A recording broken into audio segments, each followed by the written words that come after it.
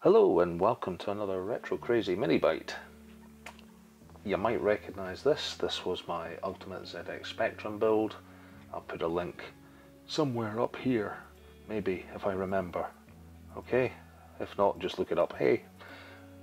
And it's not a revisit of this that I'm doing.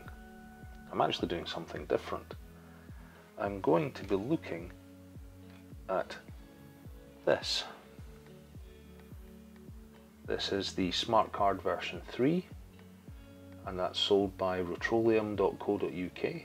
It's about £35, or it was. It's currently out of stock as of today, which is May 2022, because getting some of those chips, because of the world shortage, is very difficult. Now, this does a number of things. First of all, there is a Kempston compatible joystick port. It's also an SD card reader, but it also has a swappable ROM mode for normal boot and diagnostic ROM. So I'm going to leave it on diagnostic ROM, and we're going to look at this. Now, we'll start off by powering this up, just to show that it is working. And if you remember, this has the composite mod done, so it's currently running in composite mode.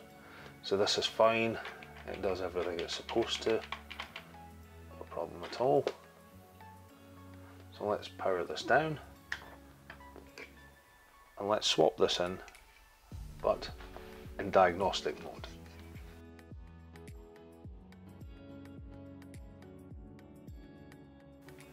Now, like all cards, make sure the power is off before you plug this in, otherwise you're going to do irreparable damage.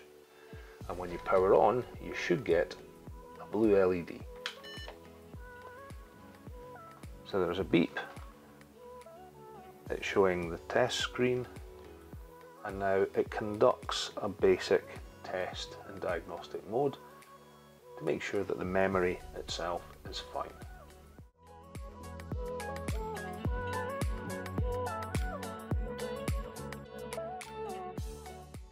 So that's the lower 16K is fine, and now it's testing the upper 32K of RAM, and it'll do that 3 times. And the only thing that'll tell us it's working is the test number will change. Test number 2 now running. Test number 3.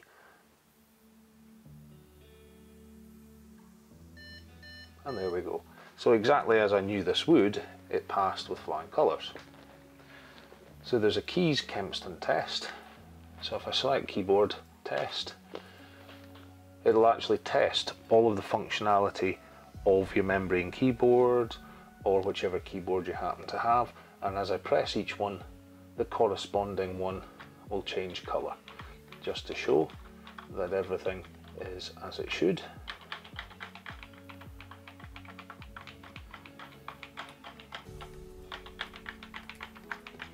And then the special keys, which are your symbol shift, your space bar,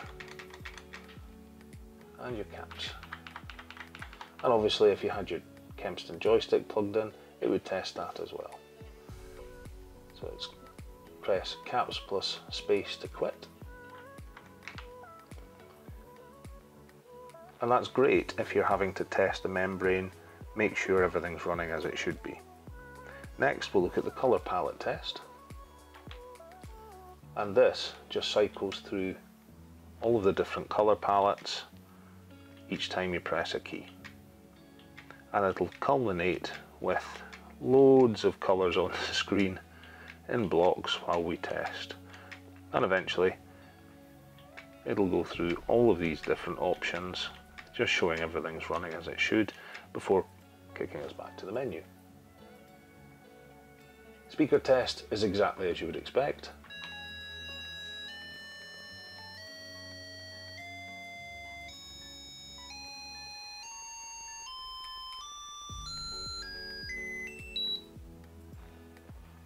Nothing exciting, but again, letting you hear that the speaker's working exactly as it should. Now we move on to the internal ROM tests, and this is checking the ROM just to see what version you've got, making sure that there is no issue with the ROM. And if you leave it, like most of these tests, it will just sit in a loop until such time as you press any key to quit. So this is an original Spectrum ROM, as it should be, because it's a 48K Spectrum under the hood. Number 5 is more RAM tests. And here you can see we can do upper RAM scanners, lower RAM scanners, a whole batch of tests just to make sure that everything's running as it should, so you can fill everything random, invert, rotate, and then get all that stuff, and then 0 quits you back. So this lets you force checks on the RAM much more than the basic test that it does, so you can soak test things, make sure everything's running as it should.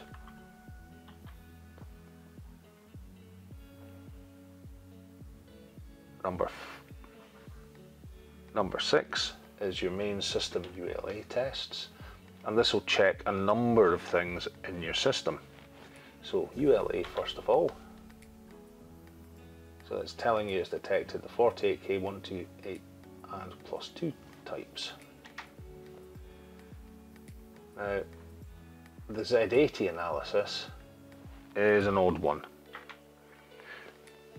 This one passes, but notice it says M1 test passed. Sinclair were great for using pretty much anything. They bought faulty chips and only used part of the chip. Memory was a classic example, but they also did it with the Z80. M1 output wasn't really used on pretty much most of the early ZX Spectrums. However, it is needed for certain things. This board is one of them, and it checks just to see if that signal is there and works correctly. I do actually have a machine that works absolutely perfectly, but M1 test fails. Next, we've got the ear and mic tests exactly as you would expect. It's going to load and save. Then you've got your 50 Hz interrupt test, and that's just to show is it working, and that should be a smooth scroll, which it is. Snow effect test, and you are expecting disruption on the screen just to show that it's running. Then we've got testing IC 25 and 26. And these are the memory multiplexers, I do believe, just making sure everything is running as it should. And then your data bus. And as you can see, everything is green, so everything is fine.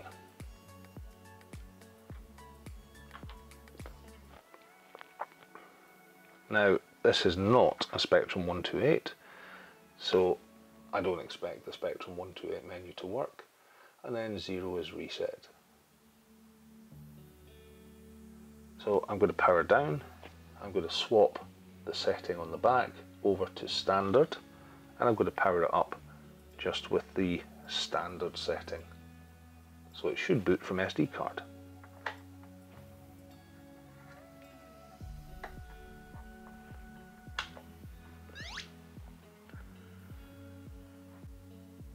So immediately it's detected what's on the SD card, and it's showing you the options.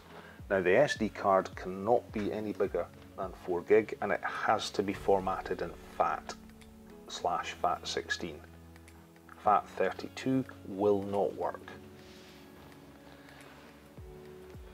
So rather than using something like my TZX Duino, where it loads via the ear input like a standard Spectrum does, we can actually load direct from here. If I select, okay, so it's QA for up and down. Let's try running. Okay, so it's QA OP plus enter or joystick.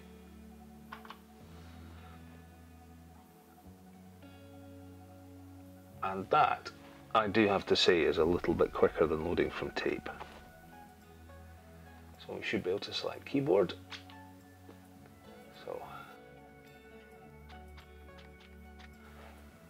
the theory is, I should be able to play this. Let's see what happens.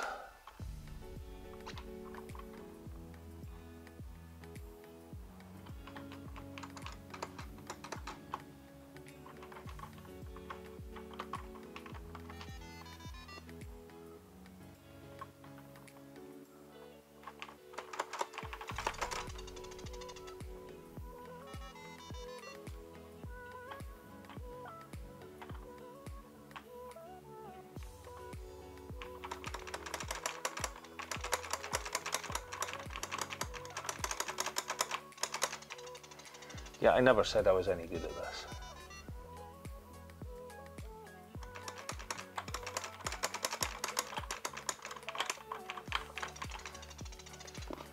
It's also not easy when you're side on. Now, handily built into this is a reset button. And it kicks us straight out, so even if you don't have a reset on your Spectrum, this works quite nicely.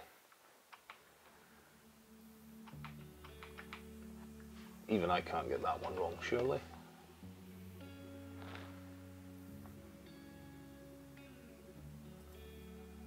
Okay, I don't think this is in English.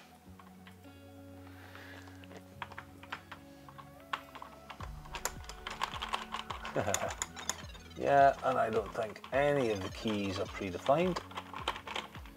Oh, that's interesting. Apparently this might be written in something we can get into in C.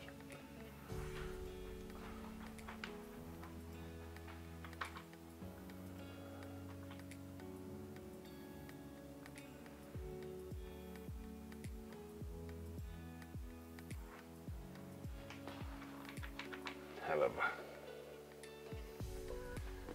let's try something that won't break.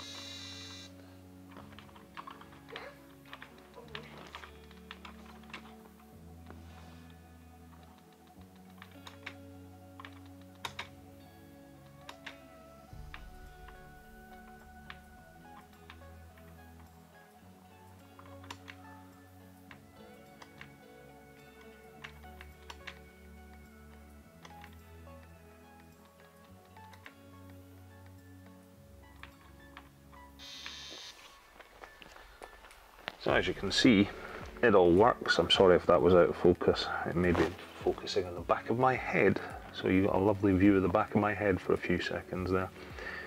It works really nicely, it works fine, and again, any point, we can just reset and come out.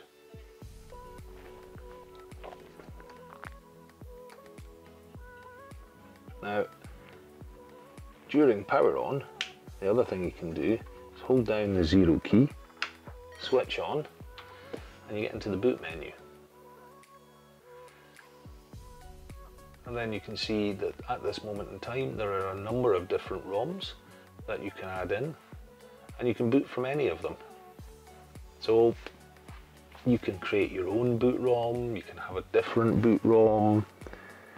Yeah, you can go a bit crazy. So for a very inexpensive card, which gives you that speed of loading, plus that Kempston joystick interface, the diagnostic side of it for any Spectrum repair is going to be phenomenal. And for me, that's where the investment is. Something I would definitely highly recommend. So check out retroleum.co.uk. I have to stress this is not a sponsored video, it's a really good card, it's not overpriced at all, and it's well worth grabbing one. So thank you for watching, I hope this has been semi-enjoyable. Take care, and I'll see you on the next Retro Crazy or Mini Byte.